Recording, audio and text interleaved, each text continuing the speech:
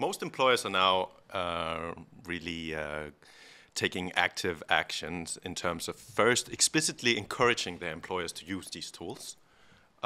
In many workplaces, it is an expectation that workers are leveraging these tools in their daily. How are they encouraging them? Yeah, so they're not just putting up usage policies; they're actually putting their money where their mouth is. So first, around a third of employers have their own chatbot.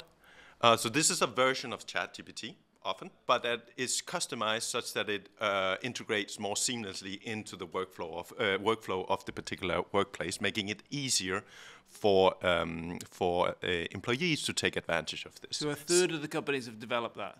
Yeah, have some version of their... Do you know how that compares to other countries? So again, that's where actually on the employer side, we have very limited evidence on generative AI adoption, and this is the first set of evidence along these lines. I couldn't see why it wouldn't generalize to other settings. I think these tools are really becoming pervasive and very, very general, a part of the general tool set in many knowledge work professions.